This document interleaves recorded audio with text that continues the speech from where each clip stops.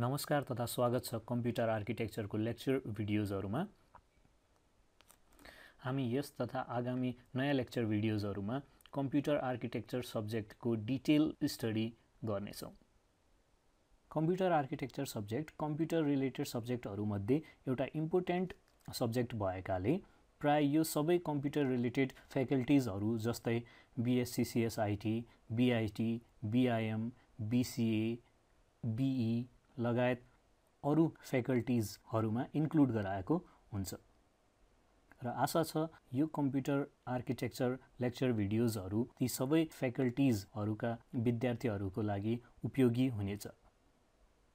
Lecture video start गर्नुभन्दा अगाडि यदि तपाईले यो च्यानललाई सब्स्क्राइब गर्नुभएको छैन भने प्लिज मलाई सपोर्ट तथा यस्तै नयाँ लेक्चर भिडियोजहरु हेर्नका लागि यो च्यानल सब्स्क्राइब गरिदिनु होला र साथसाथै तपाईलाई यदि कुनै कम्प्युटर रिलेटेड कोर्सहरुमा कुनै टपिक वा कुनै सब्जेक्ट गाह्रो लागिरहेको छ भने त्यसको सम्बन्धित लेक्चर भिडियोजहरु चाहिएको छ भने तपाईले भिडियोजहरुको तल कमेन्ट सेक्सनमा गई कमेन्ट राख्दिनु भयो भने तपाईहरुका लागि मैले अवश्य नै नयाँ लेक्चर भिडियोजहरु ल्याएर आउने छु।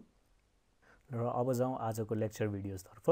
सबैभन्दा पहिले हामी कम्प्युटर आर्किटेक्चर भनेको के हो र त्यो किन सबै फ्याकल्टिजहरुमा इन्क्लुड गराइन्छ त्यो सम्बन्धित कुराहरु हेर्ने छौं।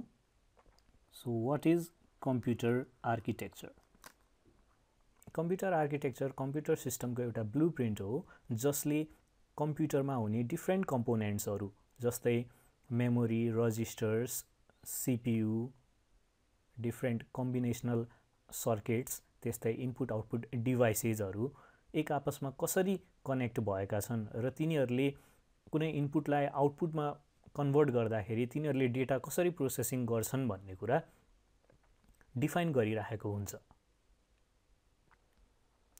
चित्रमा देखाए जस्तै कम्प्युटरमा भएका डिफ्रेन्ट कम्पोनेन्ट्स जस्तै control unit, registers, कम्बिनेसनल circuits, memory, input output devices, त्यस्तै आउटपुट डिभाइसेस एक आपसमा कसरी कनेक्ट भएको छन्, त्यस्तै कन्ट्रोल युनिटले कसरी काम गर्छ, मेमोरी कस्तो टाइपहरुको हुन सक्छ, अनि रजिस्टर्स कस्तो किसिमको हुन्छ र यिनीहरु एक आपसमा कसरी कनेक्सन भएको छ जसले गर्दाखेरि यो इनपुट प्रोसेस भएर कम्प्युटरबाट आउटपुट निस्किन्छ भन्ने कुरा डिफाइन गरिरहेको हुन्छ computer आर्किटेक्चरले।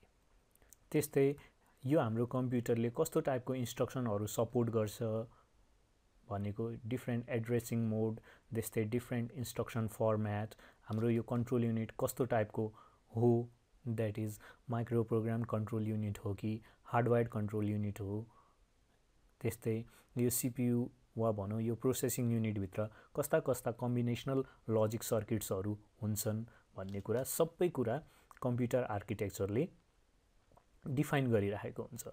So in short we can write computer architecture is a set of rules and methods that describes the functionality, organization and implementation of computer system.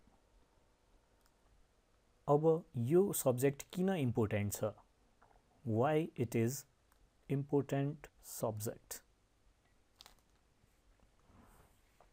यो सब्जेक्टमा हामी कम्प्युटरमा हुने डिफ्रेन्ट कम्पोनेन्ट्स जस्तै control unit, registers, arithmetic logical unit, त्यस्तै memory, त्यस्तै input output डिभाइसेसहरुको साथसाथै कम्प्युटरले support गर्ने डिफ्रेन्ट इन्स्ट्रक्सन फर्म्याट, एड्रेसिङ मोड्सहरु अनि त्यस्तै डेटा रिप्रेजेन्टेसन टेक्निक्स सबैको डिटेल स्टडी गर्ने हुनाले भोलि कुनै कम्प्युटरलाई हामीले फर्दर इन्हान्स गर्नु पर्यो भने हामीले कुन कम्पोनेन्ट्सहरुलाई चेन्ज गर्न सकिन्छ, कुन रजिस्टर्सहरु थप्न सकिन्छ, त्यस्तै अर्थमेटिक लजिकल युनिटमा के चेन्ज गर्न सकिन्छ, कन्ट्रोल युनिटमा के चेन्ज गर्न सकिन्छ त्यो हामी पत्ता लगाउन सक्छौं।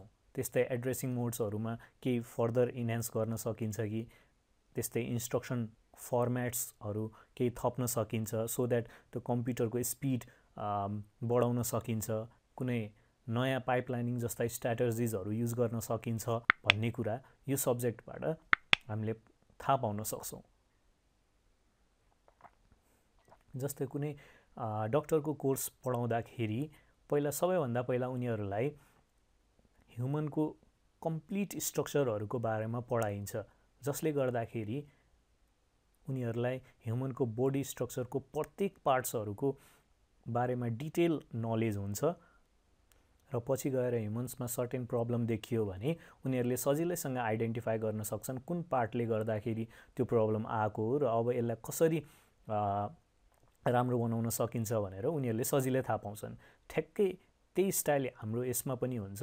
लेट अस सपोज अब हामीले कुनै कम्प्युटर अलरेडी बनिसकेको कम्प्युटरलाई फर्दर इन्हान्स गर्नु पर्यो भने फर्स्ट अफ अल त हामीले त्यसमा भएका कम्पोनेन्ट्सहरुको बारेमा डिटेल थाहा पाउनु पर्छ र अब त्यसमा त्यसले सपोर्ट गर्ने इन्स्ट्रक्सन फर्म्याट होला, डेटा रिप्रेजेन्टेसन टेक्निक्सहरु होला हैन, त्यस्तै इनपुट आउटपुट डिभाइसेस तिनीहरुको बीचको कनेक्सनहरुको बारेमा कम्प्लिट डिटेल नलेज भइसकेपछि अब कुन ठाउँमा हामीले चेन्ज गर्दाखेरि के इफेक्ट आउँछ भन्ने कुरा थाहा पाइसकेपछि हामीले त्यसलाई फर्दर मानौ त्यसको स्पिड इन्क्रिज गर्नुपर्ने छ भने हामी त्यही अनुसारको कम्पोनेन्ट्सहरुमा चेन्जेस गर्न सक्छौं।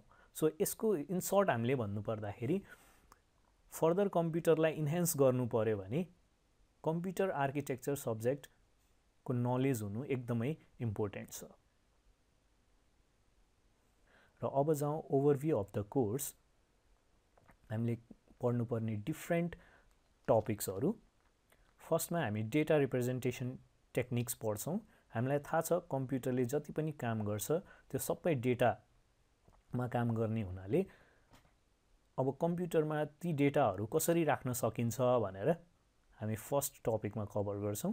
त्यसपछि डिफ्रेन्ट माइक्रो अपरेशन्स, कम्प्युटरले सपोर्ट गर्ने डिफ्रेन्ट माइक्रो अपरेशन्स जस्तै arithmetic logical operations, shift operations अनि त्यस्तै रजिस्टर ट्रान्सफर अपरेशन्स, त्यस्तै डिफ्रेन्ट टाइप्सको माइक्रो अपरेशन्सहरु छ। त्यसको सर्किटहरु डिजाइन गर्ने हैन, अनि तिनीहरुले कसरी काम गर्छ भनेर डिटेल स्टडी गर्छौं। र त्यसपछि हामी basic computer organisation and design भन्ने टपिकमा जान्छौं, जसमा कम्प्युटरमा हुने डिफ्रेन्ट कम्पोनेन्ट्सहरुको साथसाथै त्यो कम्प्युटरले सपोर्ट गर्ने एड्रेसिङ मोड्सहरु अनि त्यस्तै इन्स्ट्रक्सन फर्म्याटहरु अनि त्यो कम्प्युटरमा भएका डिफ्रेन्ट कम्पोनेन्ट्सहरु एक आपसमा कसरी जोडिएका छन् र तिनीहरुले कुनै इन्स्ट्रक्सनलाई एक्जिक्युट गर्दाखेरि कुन कुन फेजहरुबाट पास हुन्छन्, त्यो सबै कुराहरु हामी यो third topic basic computer organisation and डिजाइनमा पढ्छौं। र फोर्थ नम्बर टपिक छ कन्ट्रोल युनिट। यो यस सबैभन्दा इम्पोर्टेन्ट कम्प्युटरको पार्ट भनेको कन्ट्रोल युनिट हो, जसले सबै कम्पोनेन्ट्स कम्प्युटरमा हुने सबै कम्पोनेन्ट्सहरुलाई कन्ट्रोल गर्ने काम गर्छ। र यस टपिकमा हामी त्यो कन्ट्रोल युनिट्सको टाइप, जस्तै दुईवटा टाइप्सहरु छ, एउटा माइक्रोप्रोग्राम कन्ट्रोल युनिट, अर्को हार्डवायर्ड कन्ट्रोल युनिट, र त्यसको बारेमा हामी पढ्ने छौं। नेक्स्ट फिफ्थ नम्बरमा हामी गएर सेन्ट्रल प्रोसेसिङ युनिट, जुन सबैभन्दा इम्पोर्टेन्ट पार्ट हो कम्प्युटर सिस्टमको, त्यसको डिटेल स्टडी गर्ने छौं। अनि त्यसपछि गएर हामीले एउटा स्ट्र्याटेजी, इन्स्ट्रक्सन एक्जिक्युट गराउने एउटा स्ट्र्याटेजी जुन छ पाइपलाइनिङ, जसले गर्दाखेरि कम्प्युटर अलि परफर्म फास्ट गरोस् भन्ने हेतुले यो स्ट्र्याटेजी युज गर्छौं। यो स्ट्र्याटेजीको बारेमा चाहिँ हामी पढ्छौं। अनि नेक्स्ट अर्को हाम्रो टपिक छ कम्प्युटर अर्थमेटिक्स। डिफ्रेन्ट अर्थमेटिक्स जस्तै एडिसन, मल्टिप्लिकेसन, सब्ट्र्याक्सन, डिभाइड, यो सबै काम कम्प्युटरहरुले कसरी गर्छ भन्ने डिफ्रेन्ट अल्गोरिथम्सहरु छ, त्यसको बारेमा स्टडी गर्छौं।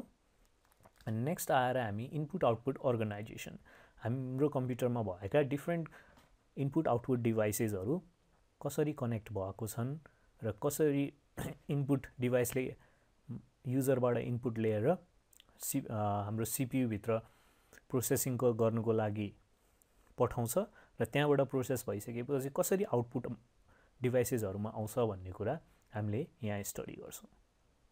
अनि फाइनली हाम्रो मेमोरी अर्गनाइजेसन भनेको कम्प्युटरमा डिफ्रेन्ट टाइप्सको मेमोरिजहरु हुन्छ, त्यो डिफ्रेन्ट टाइप्सको मेमोरिजहरुको बारेमा स्टडी गर्छौं। अहिलेको यो लेक्चर भिडियोमा हामीले कम्प्युटर आर्किटेक्चरको ओभरभ्यू हेर्यौं र अब आउने नेक्स्ट लेक्चर भिडियोमा हामी यी सबै टपिक्सहरु वन बाइ वन कभर गर्ने छौं। र जानुभन्दा अगाडि यदि यो च्यानल तपाईले सब्स्क्राइब गर्नुभएको छैन भने प्लिज मलाई सपोर्ट गर्नुको लागि तथा यस्तै नयाँ भिडियोजहरू हेर्नुको लागि यो च्यानल सब्स्क्राइब गरिदिनु होला। धन्यवाद।